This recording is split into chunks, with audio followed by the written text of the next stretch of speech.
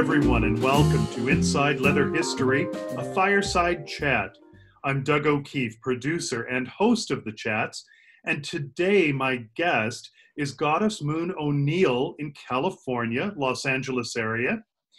What exact town are you in, suburb? I am in Orange County. Oh, behind the orange curtain, or so I've heard. Yes. Okay. I am in the red county of the blue state. Got it. Okay. So, Goddess Moon, tell me a little bit about where you're from and a bit about your family. I am originally from Baltimore, Maryland.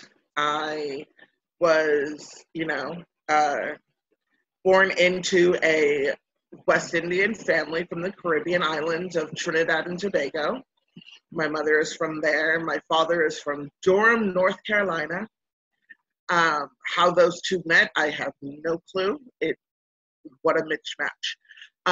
But yeah, I was born in the summer of '79 and had a pretty good childhood for the most part, Grew up within the West Indian culture and community.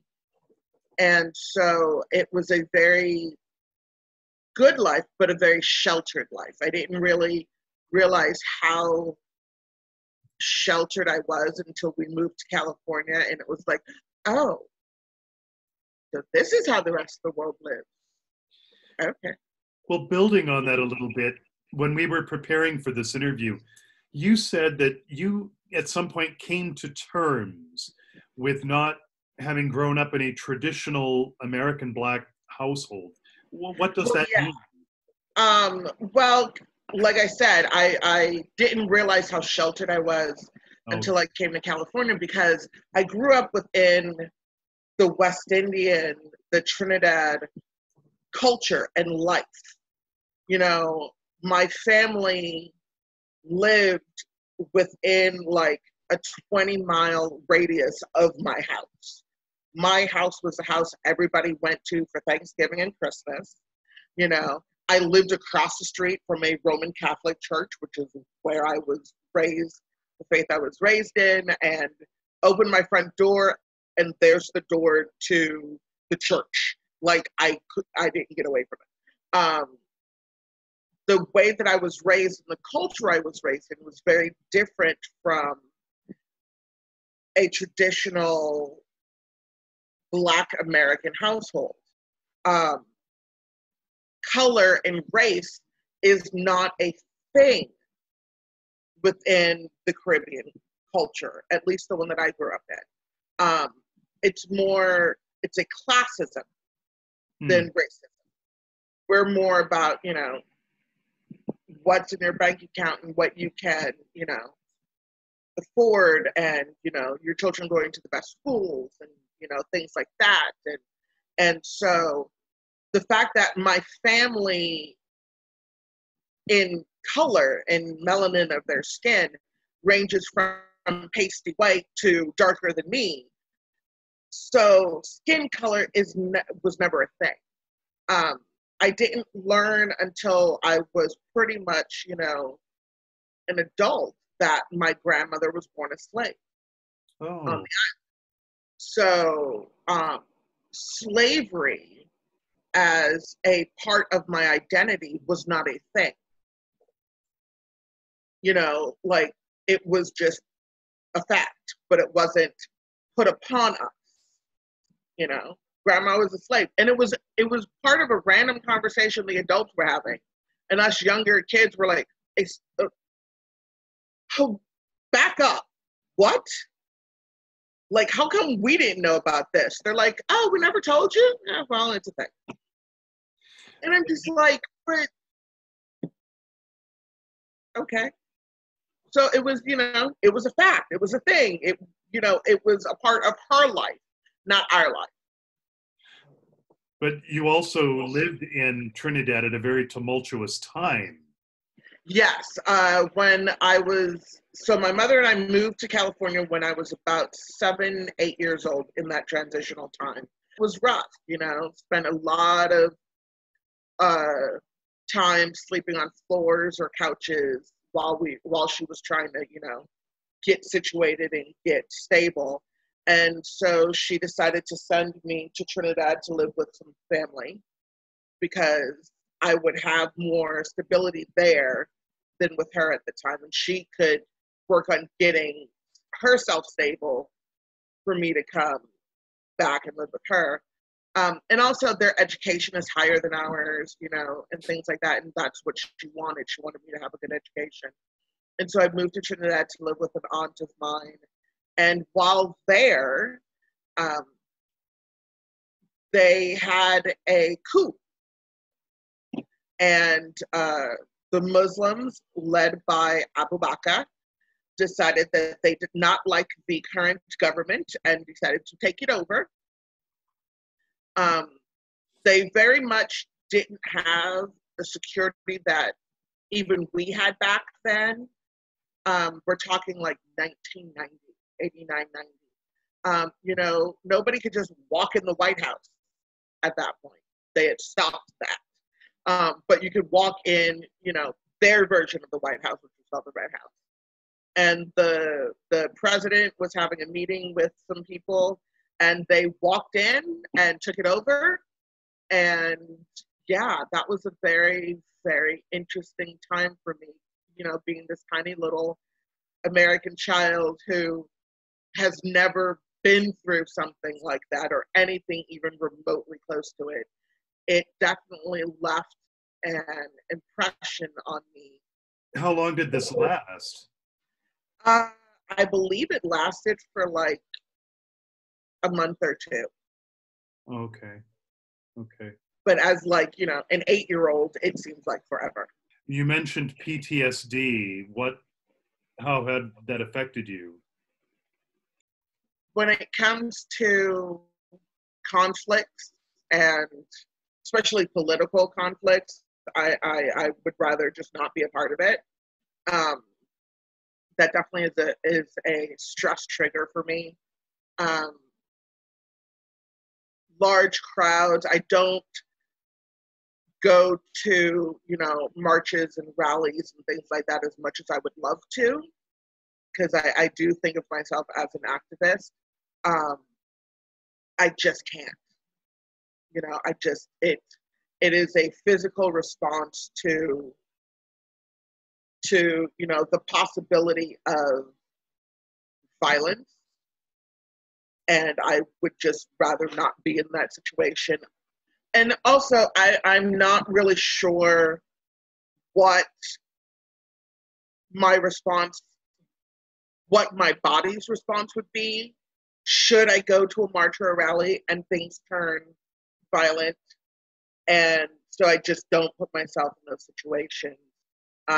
Like I said, I've not been back to the island since coming home from living there.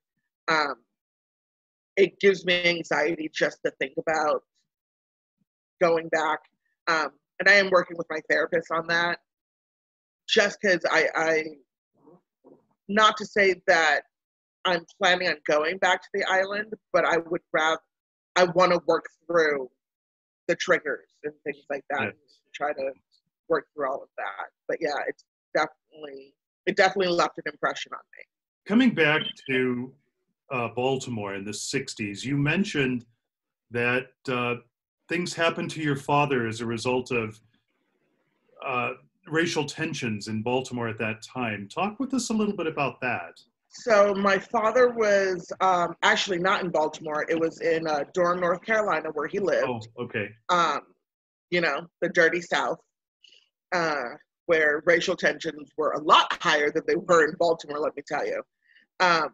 But my father, you know, was just doing his thing, going about life, and two Caucasian gentlemen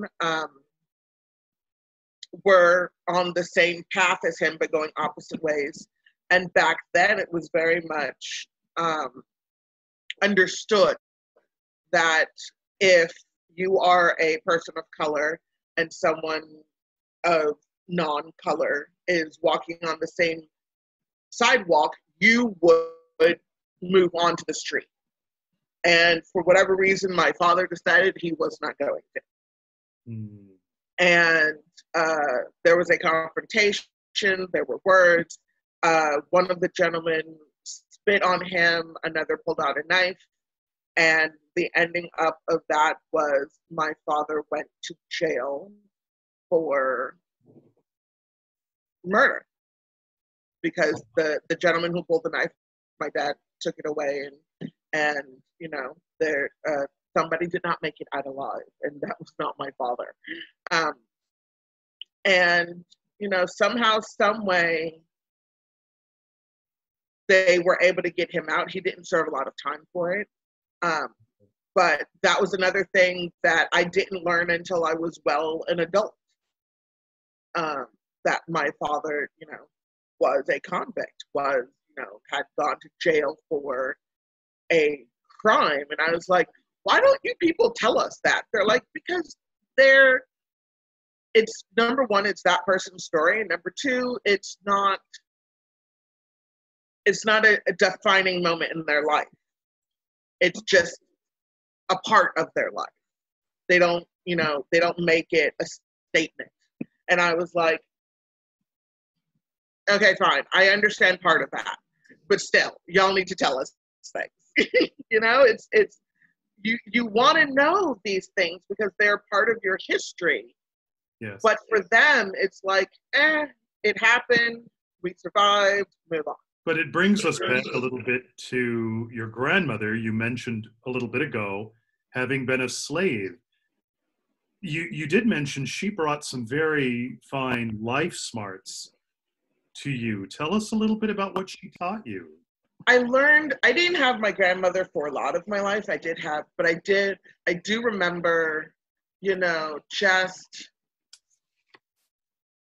having someone there who taught me to not let the negative in life affect who I'm going to be as a person.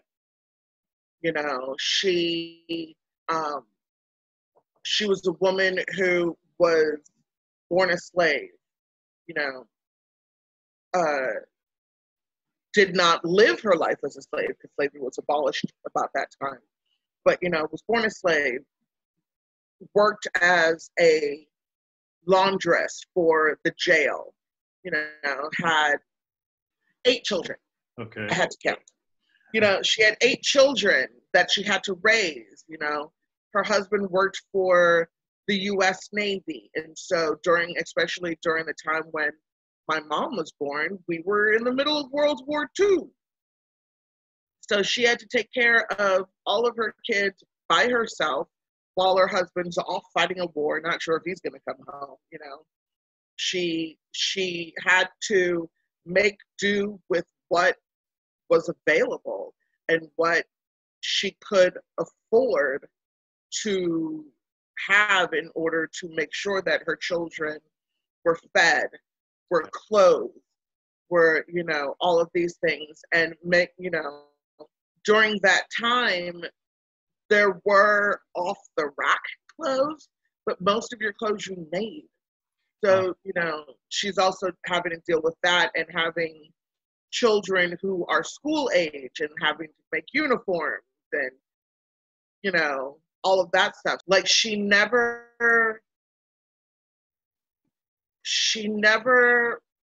made us feel less than. She never made anyone feel less than. She always wanted those around to feel equal. Mm. You know, anybody come to the house, she might not be able to give you money, but you would get food. Always make sure there's a pot of food on your stove for when somebody comes, you can at least feed them. And those are definitely lessons that I've taken on throughout life. And also she wasn't one for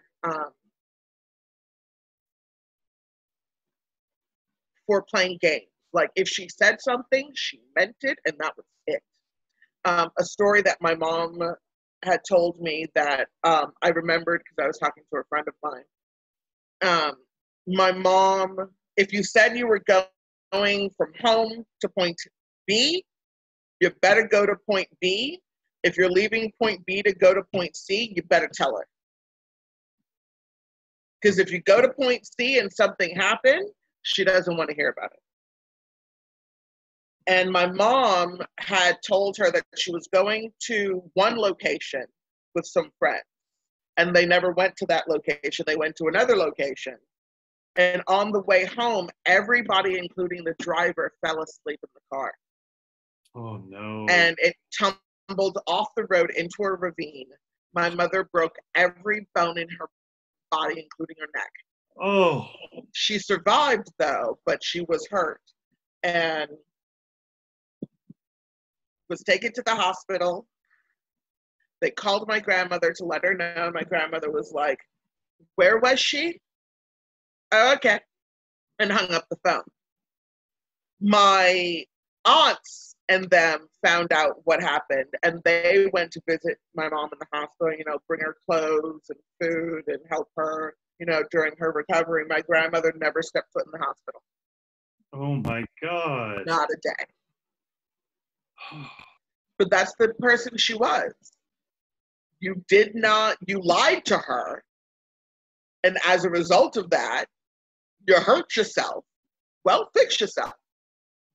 I didn't tell you to go there. You didn't tell me you were going. So it's on you. My gosh. Okay.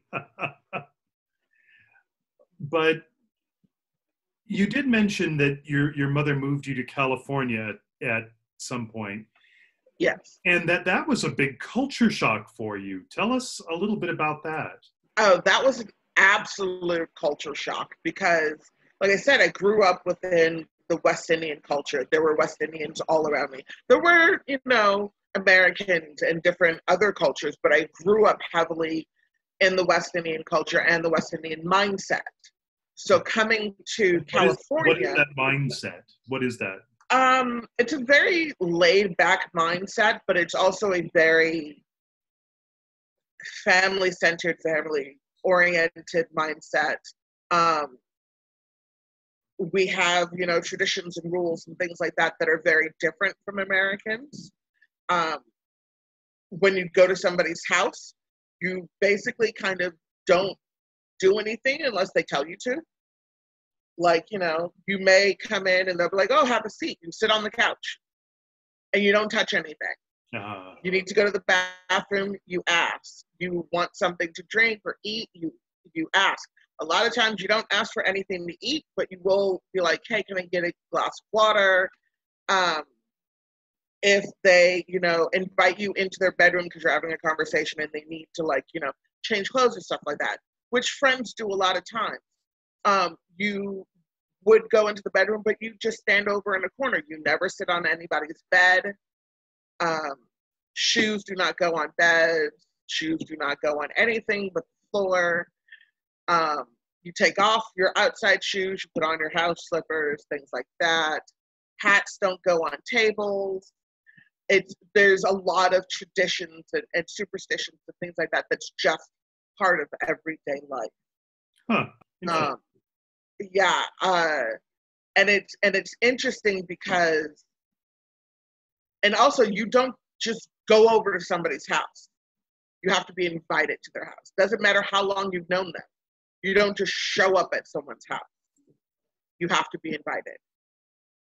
A friend of mine who's also from a West Indian culture, we knew each other for a good 2 years before the first time I went in her house.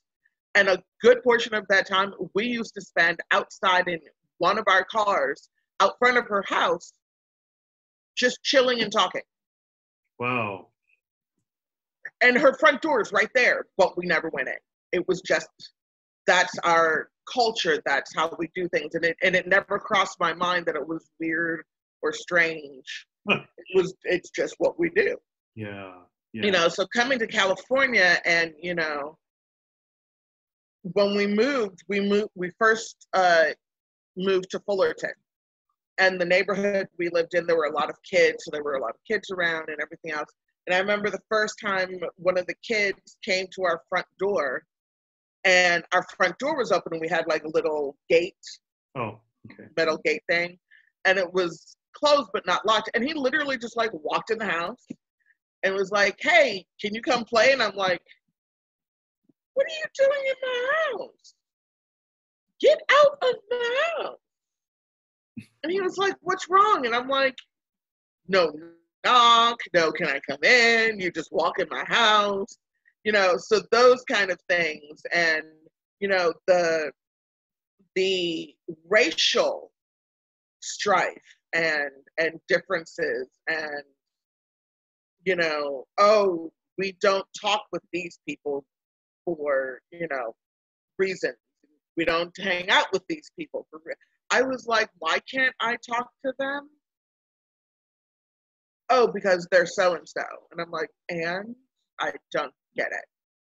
Like, I don't get it. Like, you know, did they do something to you? Well, no. Then why am I not talking to them? Those kind of things like never made sense to me. Seeing, you know, obvious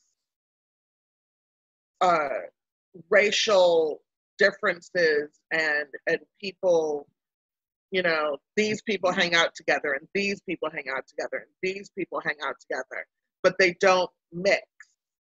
That was another thing for me because, like I said, my family, our skin tone runs the full gamut of skin tones that are available. And so I never understood why, you know, there was a bunch of white kids over here and a bunch of black kids over here and a bunch of brown kids over here, and they weren't mixing. And then you may have like a small cluster of kids over here who, you know, they were all different and they were mixing, but nobody else mixed with them because they were the weird group. Like, and I usually mixed with the weird group because I was like, I'm just gonna hang out with people who are cool and will talk to me. I don't care your skin color or, you know, your nationality or whatever. But that was a definite culture shock. And I asked my mom, and she was like, well, you know, some people are like that. And I hope you're not like that. I didn't raise you to be like that. But, you know, if people are like that, just leave them alone. And my mom came to that kind of way because my mom moved to America in the 60s during the civil rights movement, you know. Yeah. She came, she started out as a nanny for a lawyer, and then he helped sponsor her, and then she went to nursing school and worked as a nurse and was working as a nurse in Baltimore when Martin Luther King was assassinated. Okay. So she went through all of that, you know. But like, again, like my family, I didn't learn about this until I was older. You know, I was like, why y'all need to tell us things? Like, this is information I need to know. That's fascinating to me. And she's like, it's, you know, it's life. It's what you went through. I'm like, yes, but it's life that's fascinating.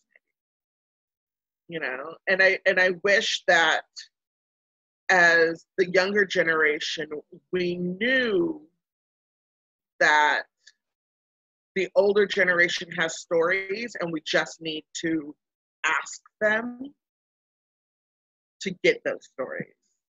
Because, you know, as the younger generation, we kind of expect our older generation just to tell us things.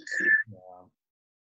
And then, you know, that person passes away and all of those stories are gone, and then the rest of the family is like, oh yeah, well, you know, grandma used to tell us about this or that, and you're like, tell me more, and they're like, I don't really remember.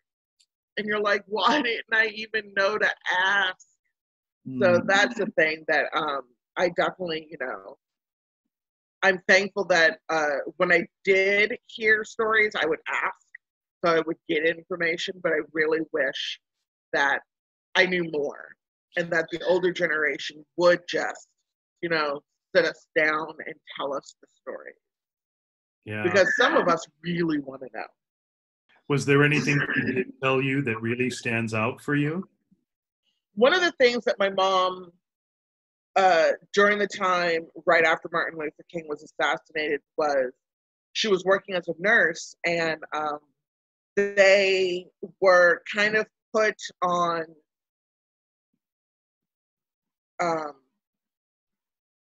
security. Like if they were working 3 days on, they worked and lived at the hospital for those 3 days. Oh. They didn't do the back and forth like everybody else does. They went, they did their 3 days, and then they went home, and they were transported by police. Oh, wow. For safety. Yeah. Because, you know, businesses were being destroyed. Like Baltimore burned. Yes. When Martin Luther King was assassinated, and that's where she was living at the time. So she, you know, she had to put a little black square in the front window of where she was living to let people know that, you know, a Black person lives here, please don't destroy it. You know, she definitely, you know, dealt with the, you know, she had to deal with some of the racial issues of that time. When she was a nanny, she was, you know, a part of the group where, and there are pictures of it, and when I saw pictures of it, I was flabbergasted. You know, the white woman would go into the store, and the Black nanny would, or the help would be standing outside waiting because they weren't allowed in the store. Yeah. My mother went through that, you know, stories like that, and I'm just like, that is insane. Yeah. And also it made sense to me because Heck Company, which is a company that used to be back on the East Coast, I don't know the conversion of whatever store they are today. But my mom never set foot in the stores because they were one of the last businesses to integrate, sorry. Oh, yes. They were one of the last business after, you know, segregation was abolished. They were one of the last stores to integrate. And my mom was like, I don't need their business. They don't need mine. She never stepped foot in their stores. And so, you know, it kind of puts perspective on things. Sure. For you. You know, we had several of my cousins who graduated high school and wanted to go to university, so they came and lived with us while they went to university. And one of my cousins did very well in school and graduated first in her class, or was graduating first in her class. And then the university contacted her and let her know that there had been a mistake in the records, and a non-person of color had, excuse me, had actually made 2 points more than she did. Uh-huh. And so she would not be graduating valedictorian. And my mother was very much, I don't think so. And so my mother called the NAACP and the ACLU, and somewhere, I do not know who has the picture, if anybody has the picture, because it was used to hang up in our house. There was a picture of my mother and these two gentlemen standing in what looked like an office. And I saw it most of my childhood. And finally, one day I was like, who are they? And my mom's like, oh, well, that's Jesse Jackson and that's Al Sharpton. My gosh. And I was like, what are you doing? Because my mother's standing in between those two in this office. And she goes, well, and she told me the story. And she goes, so we went to the dean's office and basically made them show us the proof, and they really couldn't. And so your cousin is the first Black woman to graduate the University of Maryland, Chapel Hill, valedictorian. Wow. I was like, okay then. So that happened. And I was alive, and I remember that there was some kind of something going on during that time. But nobody tells the children anything. Like, you know, monumental historical events and you don't bother telling the child. Yeah. Like if it was me, I'd be like, come here. Like, you know how, she's been going to school. Well, she did very well, and so she came number one, but they're trying to take it away from her. So we're working to get her back her number one place. Like, that's what I let the child know that, like, this is happening. Yeah. Because it frames the mind, it frames the story. Yes. And no, they waited till, you're older or you're inquisitive and ask a question, and you're just like, I love my family, but they're crazy. Yeah. But coming a few steps ahead now to the leather kink community, tell us about, I'm not sure how to pronounce it, OCLA, and how did you discover that? I took a human sexuality class in college, and the professor would have people come in to discuss or answer questions on the different topics. So like when we talked about homosexuality, she had people from PFLAG and the college's Gay Straight Alliance come in and talk. When we talked about porn, she had porn stars come in and talk to us. All the different topics that she was able to get people to come in who were living whatever we were talking about, she would have come in. And then we got to kink, and she had members of the local community come in. And basically what would happen is they would do like everybody would have like 5 minutes to kind of go through like, this is how I got into kink and, kind of thing, their spiel. And then we would have question and answer time.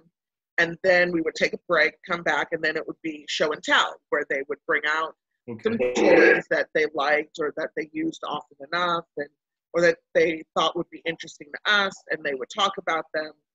And one of the toys that was brought out was the electric fly swatter, the old one, the one that if you touched it, you got zapped. Yes. Not the new ones that suck. So he brought it out, and he was like, if you would like to try it, raise your hand and leave it up there. And so he went around and zapped everybody, and when he got to me and he zapped me, and I went, do it again. And he did. And at the end of class, the teacher was like, there's some people you should meet. And that's how she introduced me to OCLA, which is the Orange County Leather Assembly. Okay. And I started taking classes and workshops. And this is back during the time, and it sounds so weird to say, because like you think like when you say like back during the time, it was like many, many years ago and things like that. But this is 1999 when this happened. But it was back when, everybody had a scene name. Yes. Hence the goddess moon. Like everybody had a scene name. Those who didn't was like, okay, so you're the trailblazer, good for you. But like everybody had a scene name. Play parties and things like that were in people's homes, and you had to be heavily vetted before you even knew about a play party or like got invited to one. I was fortunate enough to meet a lovely woman who took me under her wing, and I started at the bottom. I was her submissive, college submissive, and for 3 years, I did the things. It took me a year and a half before I picked up a toy to do anything more than clean it and pack it. Okay. I learned how to pack her toy bag. I learned how to, put together an aftercare bag for both her and I. I learned how she liked things to be done. I definitely learned service, and I found that is something that I'm into.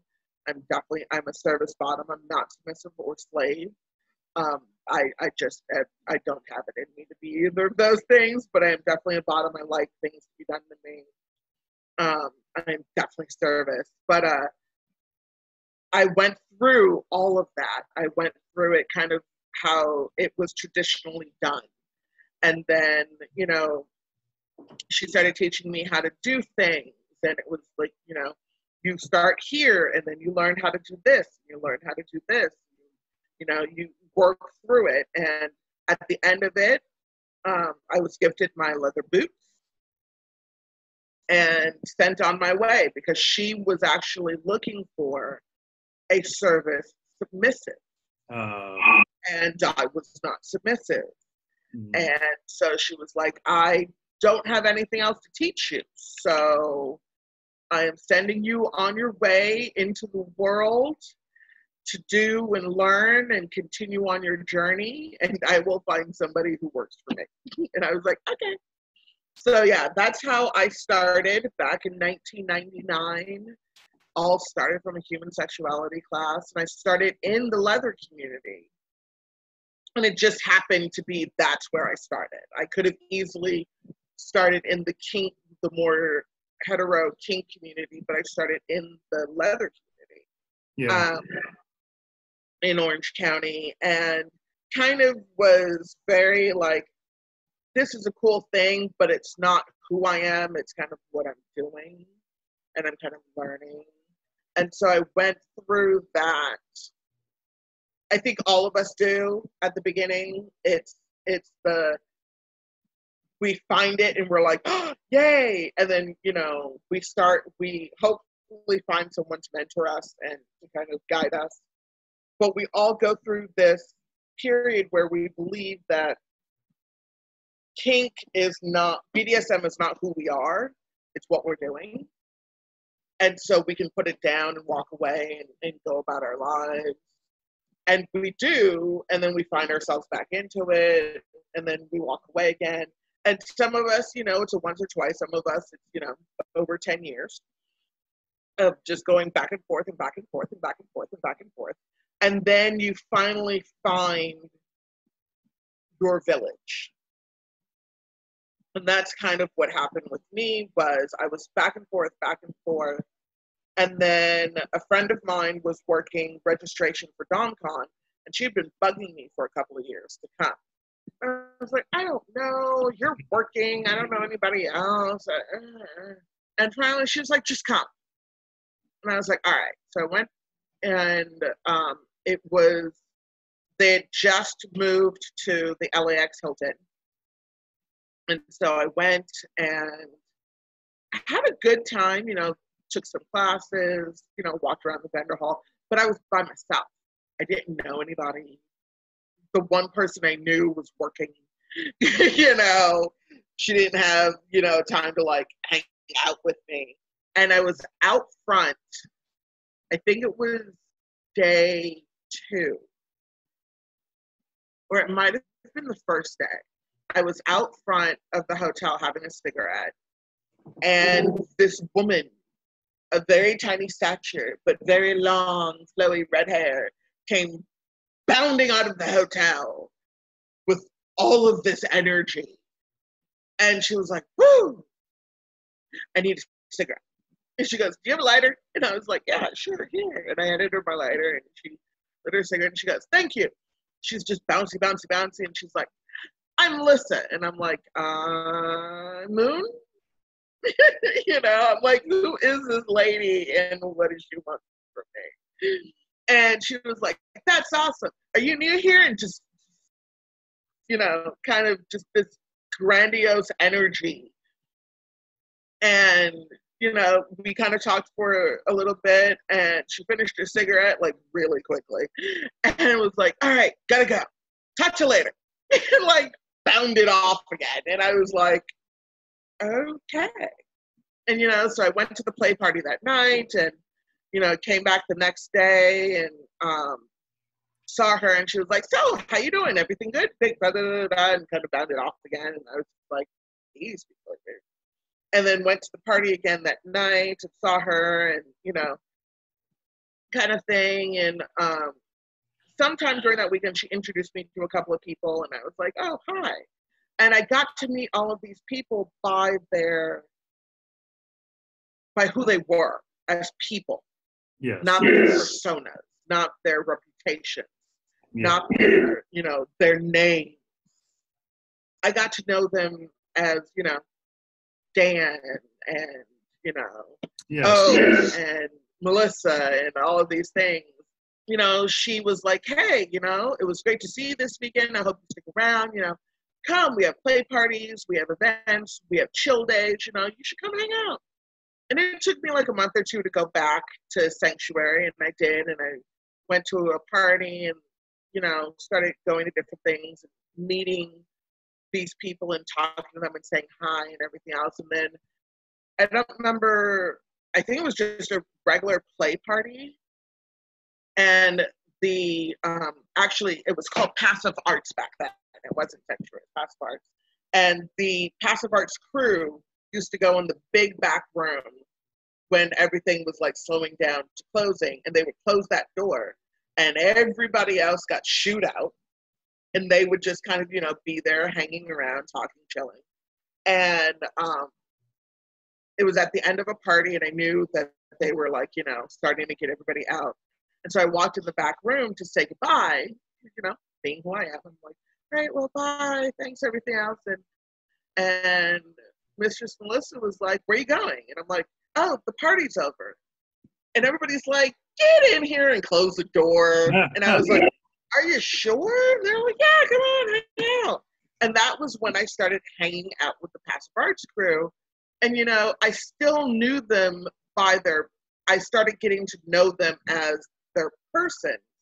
And then I think it was the next year, DomCon, I was outside, and by then I knew the crew.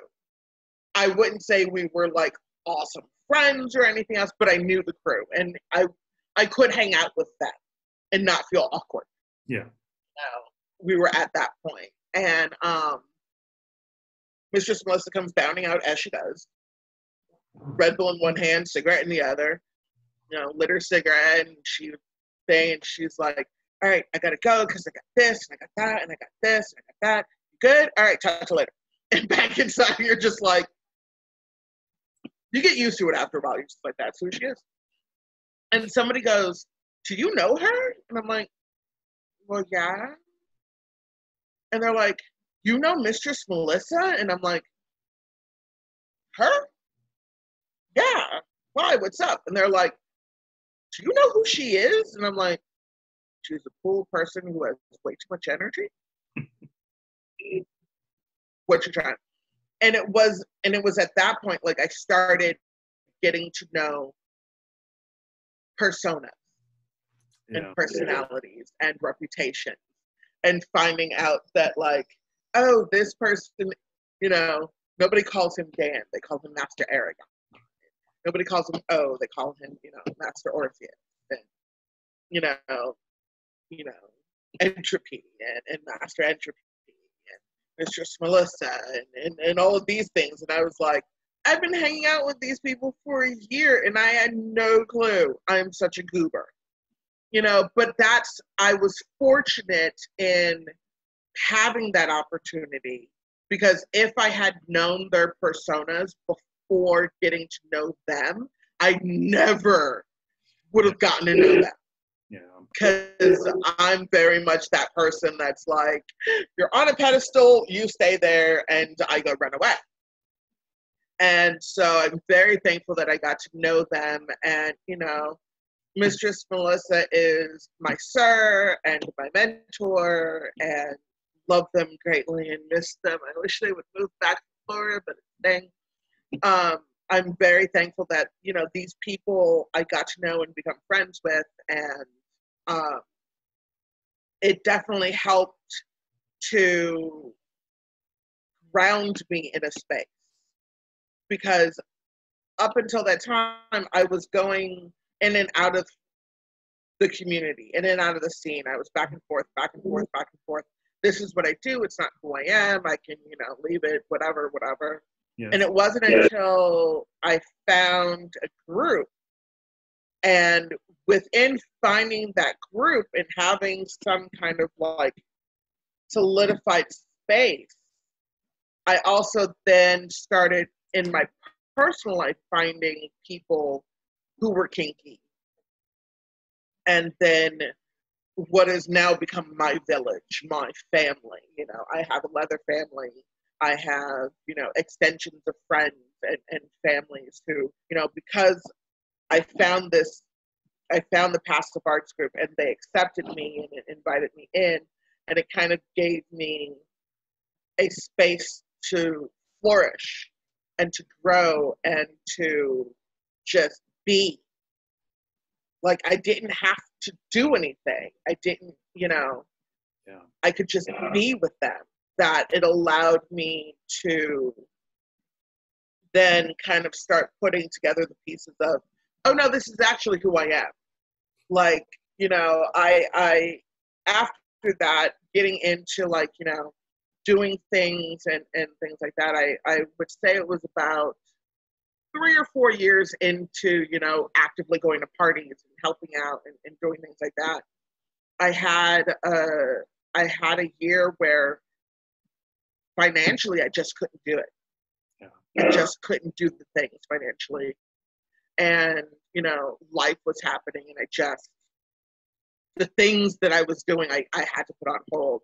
And I didn't attend DomCon and I didn't attend any events. I didn't, you know, really hang out. And I lost myself. And I was sad and I was depressed and I just could not settle in my own skin. And that was the turning point for me of realizing, oh, this is who I am. Yeah. This is a part of me. And by taking away that part, I'm not whole. And so that's when I started realizing that, like, even if it's just going to a play party and hanging out and socializing. You were twice a title holder. You were Ms. Sanctuary Leather 2015 and Ms. LA Leather 2016. Tell us about being a title holder and those specific titles. Being a title holder is a very interesting part of life. I would say it equates to being a celebrity.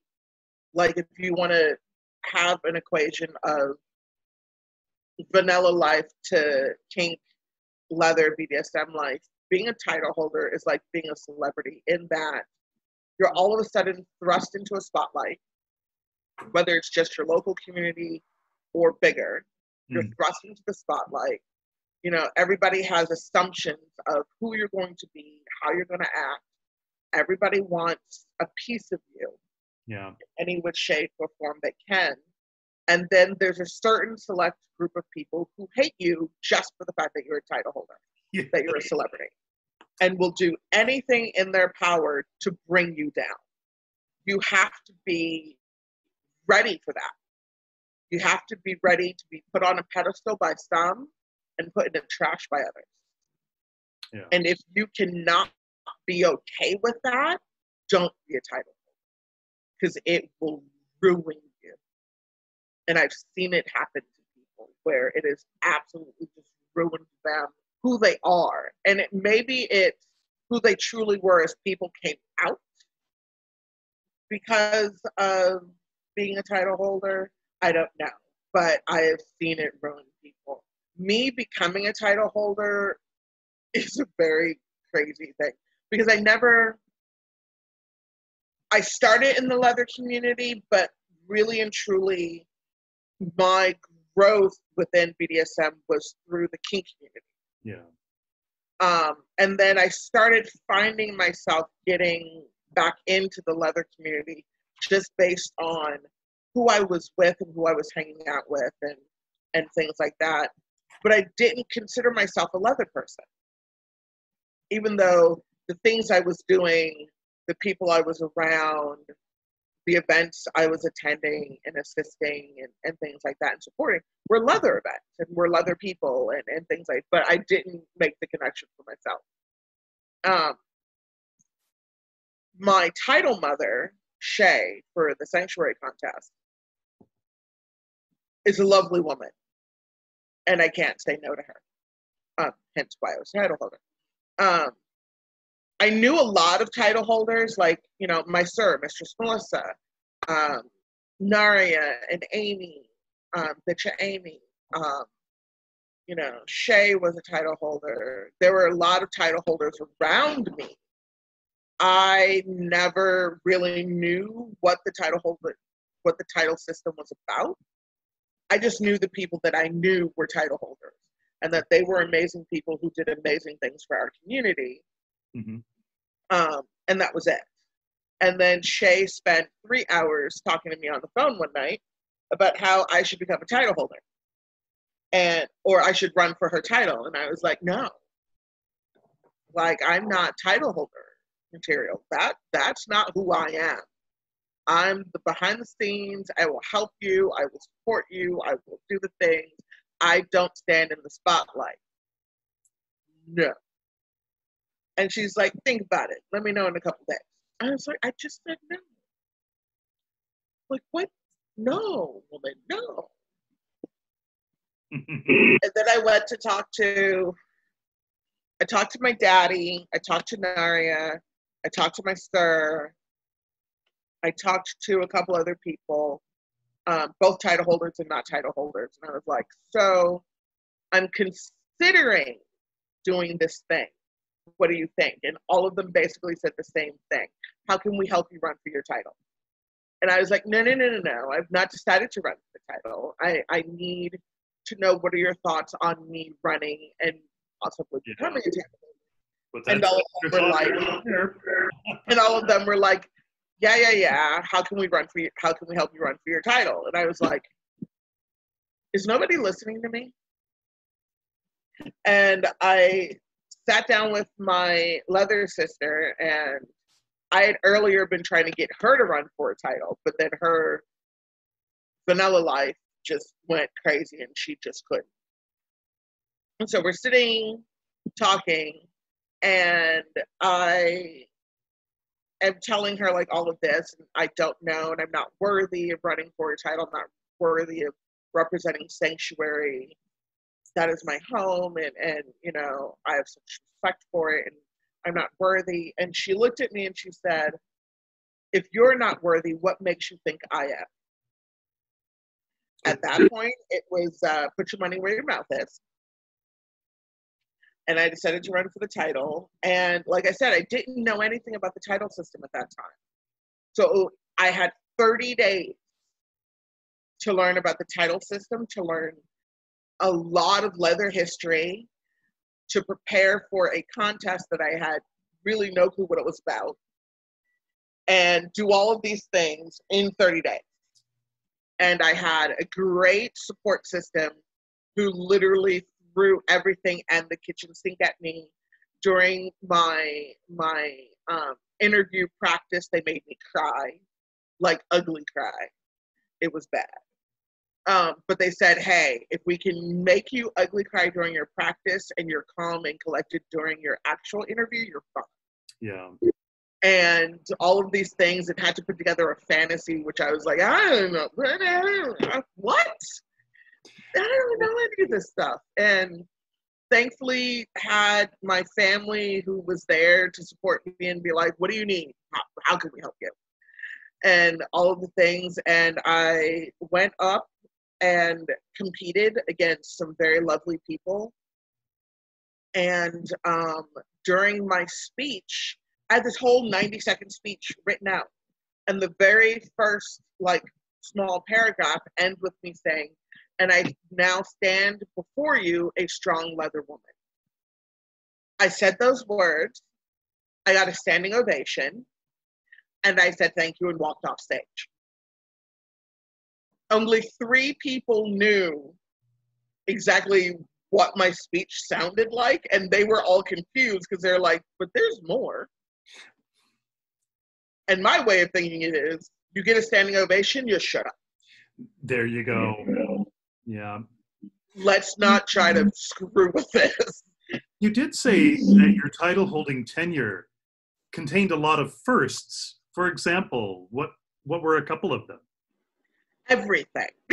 Everything that I did, standing on a stage, being in a spotlight, running for a a contest. That was a first that I never thought I would do. You know, I was very much a behind the scenes person. I don't want the spotlight. I'm good. I will help you. I will support. No, don't put me in the spotlight.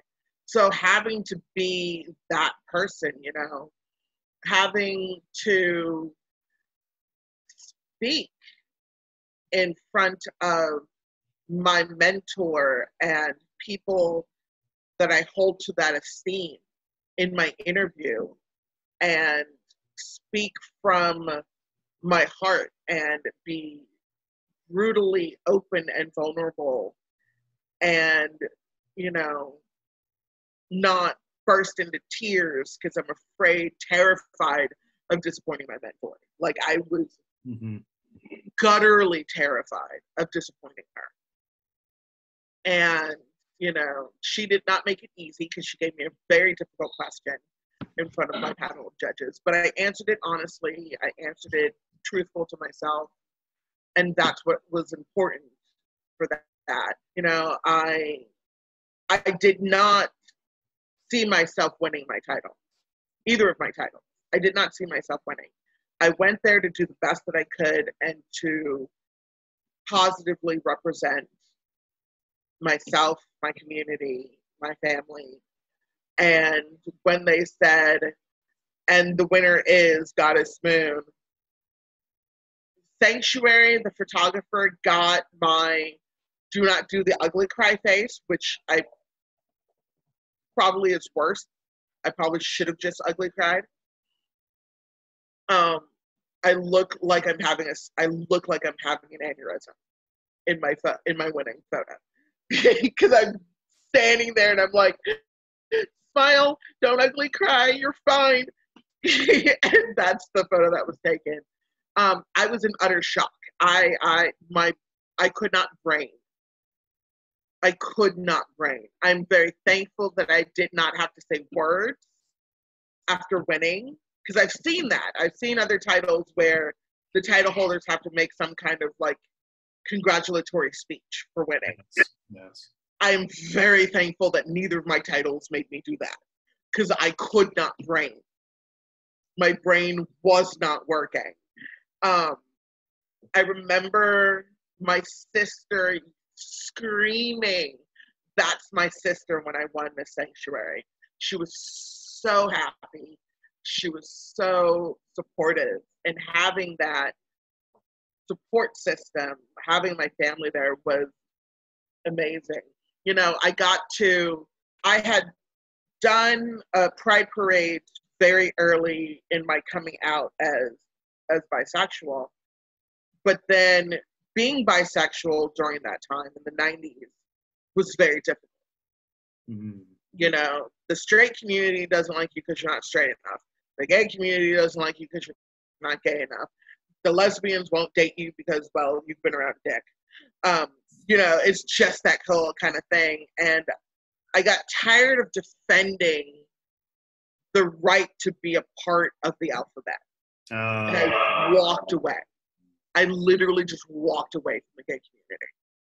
And that was the time when I began being really and truly a part of the kink community and doing things with them because they didn't care.